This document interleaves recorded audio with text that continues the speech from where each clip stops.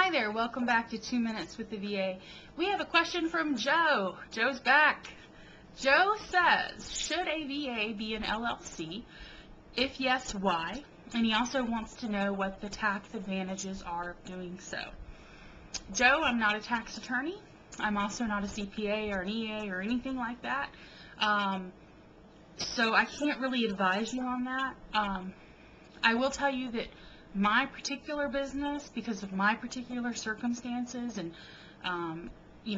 it's based on so many different things. It's based on income, it's based on health insurance, it's based on daycare. It's based on retirement benefits. It's based on all these different moving pieces. It depends on how many employees you have, or if it's just you, as to what it's best tax-wise for you to do. I am an LLC that is taxed as a C Corp. And that is done for tax reasons that I understand for the most part, but that's what the attorney and the CPA said to do, so that's what we did.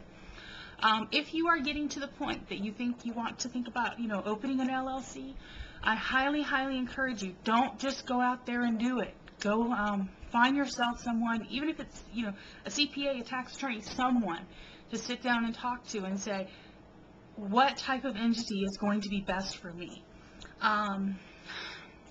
There's this whole thing about the LLC being, limiting your liability and things like that, and it does do some of that, but it doesn't do everything that people think it does. So before you, just jump into that, you need to talk about someone.